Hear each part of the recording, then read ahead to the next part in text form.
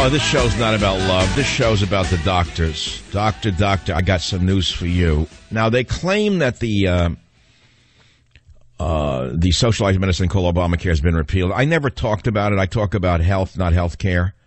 There is probably nothing more boring to me than listening to people complain about their problems and to talk about Obamacare. I don't know how anyone can do that with an IQ above 17.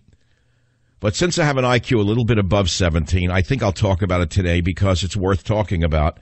And the biggest issue is the pre-existing conditions. Are you ready for this? Do you know which pre-existing conditions are now covered under communist Obamacare? Now, here's a guy who got a $70 million book advance. He gets $400,000 a speech, and he makes believe he cares about the people. He is Maduro of the North. He is Chavez of the North. He is Castro of the North. A phony through and through. But the liars in the fake media never, ever called him out on what he did to this country. Do you know what pre-existing conditions are now covered by CommuCare? Do you know? And now I'll ask you a bigger question. Should pre-existing conditions be paid for under the new ACHA? Yes or no?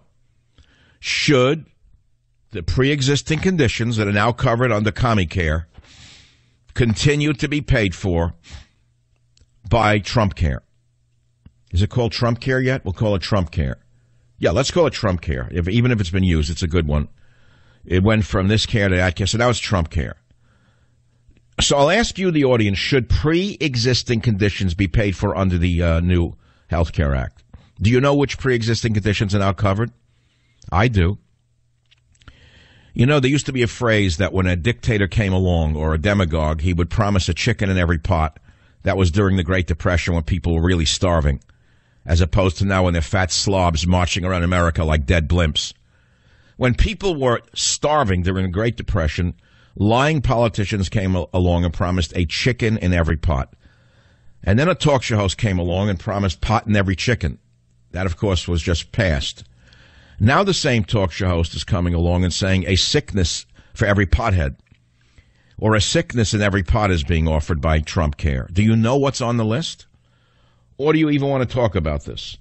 Because if not, I'm going to go to DEFCON 2. If you don't want to talk about whether pre-existing conditions should be covered, DEFCON 2 is Savage reacts to being banned in Britain, and I'll talk about the petition.